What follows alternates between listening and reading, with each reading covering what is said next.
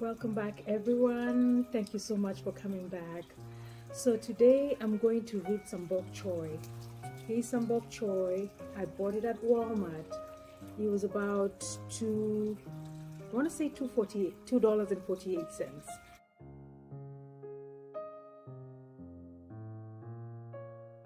So here it is.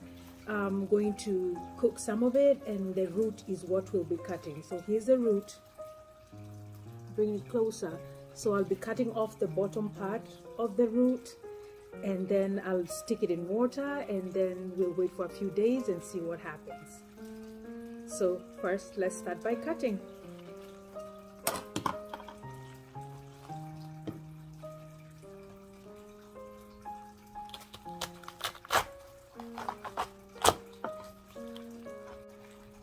There it is. You see I'm separating. This is the part that I'm going to cook with, and this is the part that we are going to root.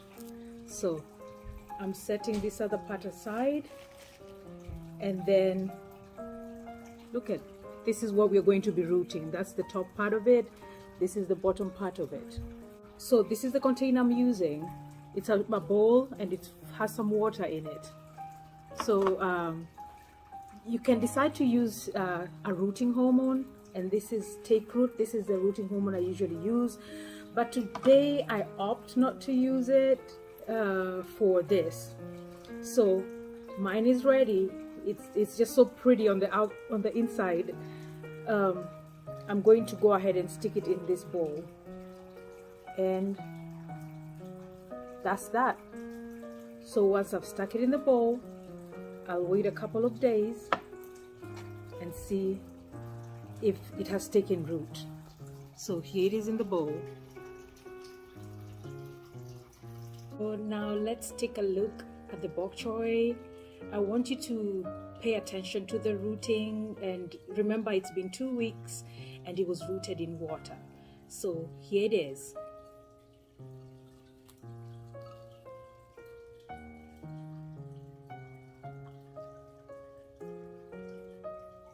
See, there's no smell to it. I did change the water frequently, but if you look at the bottom, there's some discoloration, and that means it's really time for me to take it out of water and put it in soil. So once again, beautiful. So I'm in my garden right now, and for placement of my bok choy, I'm choosing this location right here. It's right next to the Swiss chard, and I think you can also see some kale at the back, and there's some radish right around here. There's a lot of radish around here that's just emerging.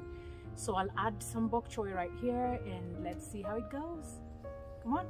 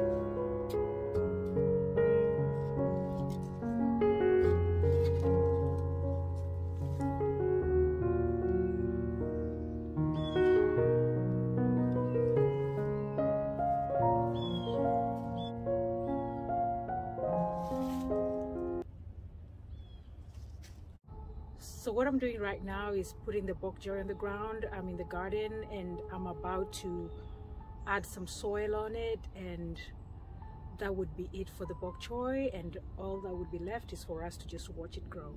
Okay.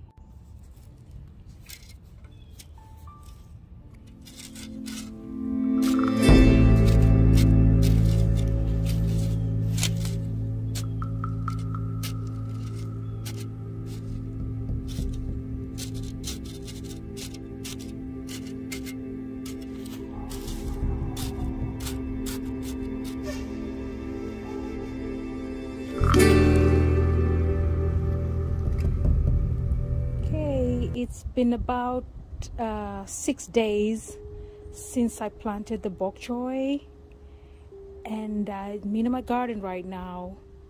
I wanted you to see how it looks 6 days after planting. So let's go look at it.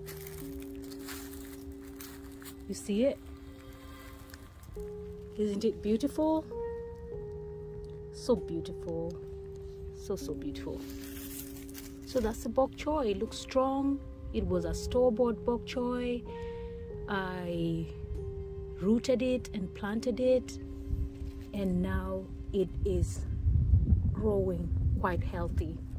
So I will give you an update later on how it turns out. Thank you and have a lovely day. And while I'm in the garden, I wanted to give you a quick tour of the garden. This is the second week of December, and I just want us to look at the plants and see how the vegetables are doing. Join me, please. So we will start with the garden. We'll start at the bottom of the garden where we have some mustard greens that are right here, and we have some collard greens, and we also have some onions.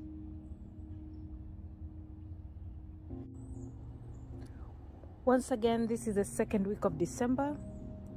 I already showed you the mustard greens and the collard greens and the onions at the very bottom, and now we come to the second part where we have more collard greens. We have some onions right here, and we also have some snow peas that have started to emerge.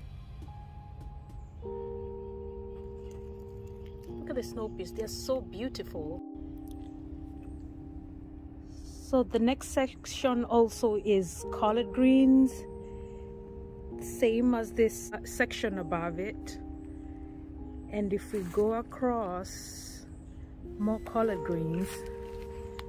I think that's the theme: collard greens, collard greens, collard greens. And then you see some Swiss chard. And if we turn around again,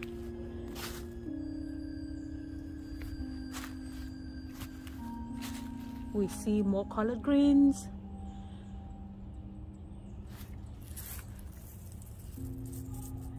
And I know this looks like Swiss chard, but it's not. It's beetroot. So this is beetroot right here. And of course the collard greens right here. And this is the cover plants that I'd added earlier on before the season started.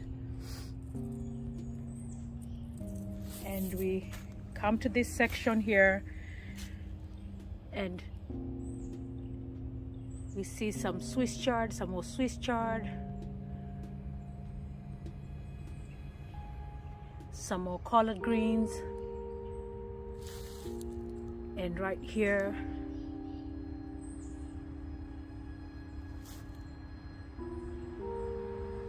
the name has escaped me.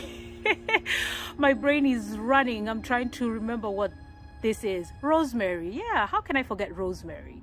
So that's rosemary right there. And this is lettuce right here. And we slide across to the other side again, and we have this mustard greens. And next to the mustard greens we have kale, and of course collard greens right next to them, and one huge mustard green.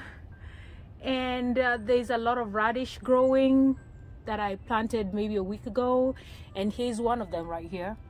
And right next to it is the bok choy that I just planted. So we have plenty of food, not to worry, and thank you.